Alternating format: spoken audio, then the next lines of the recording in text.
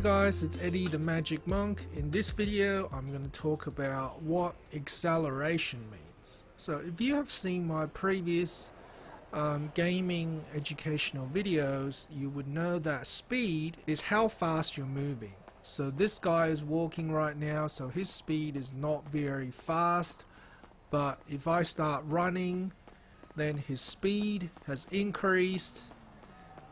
So he's running faster, but if he's walking, then he is running slower. So let's now talk about what acceleration is. To accelerate means to change your speed. That's basically what acceleration is. So if I'm going from standing still, which means my speed is 0, to moving, so if I start walking, that instant when I start moving, I've just changed my speed. So I've accelerated. Now, if I'm already walking, so I'm walking right now at a constant speed, so my speed is not changing. I'm walking at the same speed, so there is no acceleration right now. But if I start to run and my speed starts changing, so if I run right now, okay, I've just accelerated. Just accelerated for that moment in time. But now that I'm running at a constant speed, my movement is the same, right? The speed is the same because I'm running at a constant speed, so there is no acceleration. Now if I slow down to a stop, so if I slow down at all, then there is the opposite of acceleration, which is deceleration, or you can just call it a negative acceleration. And then if I come to a stop, that's a deceleration again, so my speed is 0. So let's talk about how to actually measure acceleration. So I'm just gonna go grab a car. So you can see I'm currently in my car, and if you start driving, you'll see that the speedometer at the bottom changes, so the indicator changes. So as long as the speed is changing, you have an acceleration. So let's go back to the speed being 0. To calculate the acceleration, what you would do is you would measure the change in speed and you divide that by the change in time. So let's see how long it takes for the car to accelerate from a speed of 0 to 100 kilometers per hour on the freeway. So you can see it shows the current speed. Currently we're at 60 something kilometers per hour. And the car takes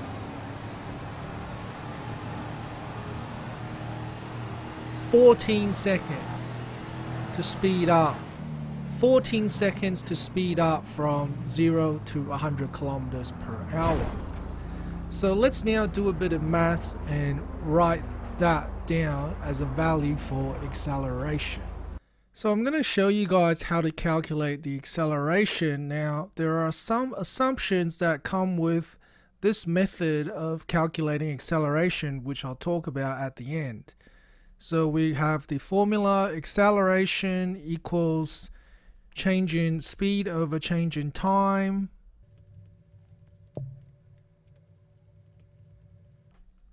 So then what is the change in speed? Well, if you guys remember, the change in speed is from 0 to 100 kilometers.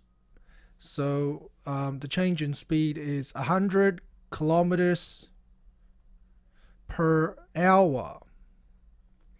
Now the change in time was 14.361 seconds.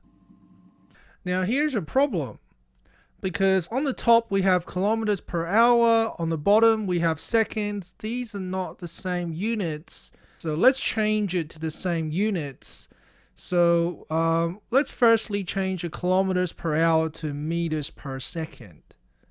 So how do we do that? Well, we have 100 kilometers per hour, which is 100,000 meters per hour, which is 3,600 seconds. Right, because an hour is 60 minutes. Each minute is 60 seconds, so 60 times 60 is 3,600 divided by 14.361 seconds.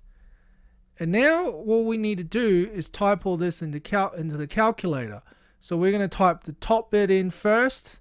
So we have 100,000 divided by 3,600, which is 27.777 on the top. So it's 27.77 meters per second. That was the change in speed.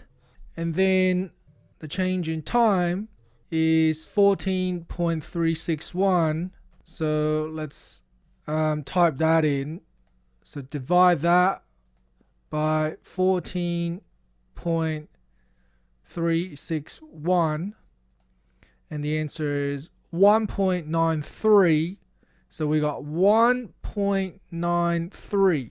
Now what units is it? So you can see on the top we have meters per second, and then on the bottom we have second again.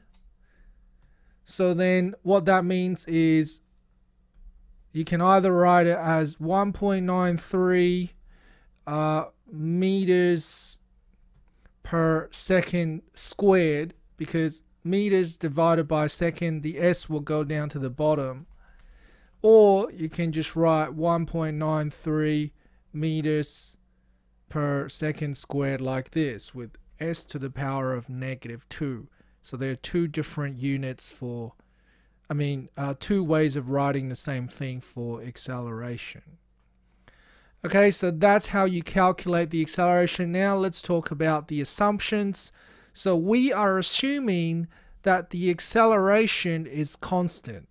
We're assuming during this 14.361 seconds, it's speeding up at the same rate. That might not always happen. As you can see when I was driving, sometimes during the 14.361 seconds, maybe I was trying to dodge another car, so the acceleration might have changed. This doesn't take that into account. Now, if you want to know how to calculate instantaneous acceleration, you probably need to watch my calculus tutorials to do that. Okay, thanks for watching, guys. See you next time.